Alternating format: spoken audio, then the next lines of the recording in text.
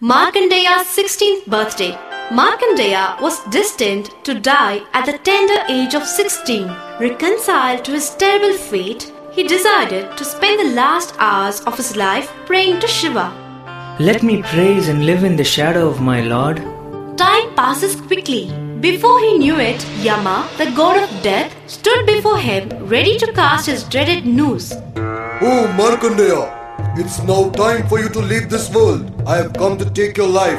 Will you please wait until I complete my prayers to my Lord? He begged. Yama laughed. Death waits for no one, young man. So saying, he cast his noose and began dragging Markandeya's life out of his body. Markandeya suddenly realized that death meant separation from his lord. He embraced the linga and held on tight. Oh my Lord, help me! I don't want to leave you! He cried. Markandeya's cry moved Shiva to come out of the linga and stopped Yama. Stop this at once, Yama! But this is his destiny.